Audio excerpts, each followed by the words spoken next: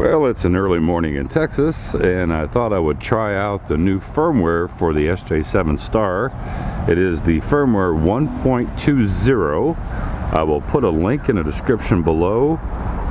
One of the things in the changelog was they improved the image stabilization.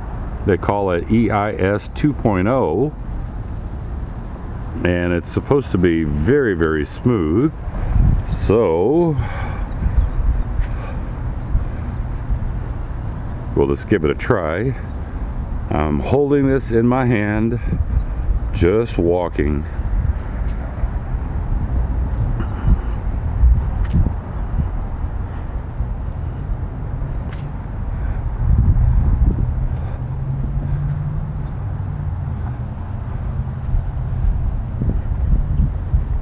It's very sunny. The sun is right there, so hopefully it's not too bright on the screen. But from what I can see on the back of the screen, the gyro is very, very good. Nice and smooth, and I am not trying to duck walk at all.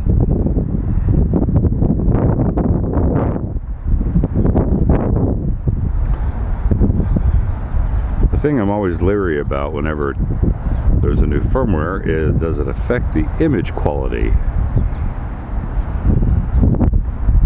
So we'll see what this looks like.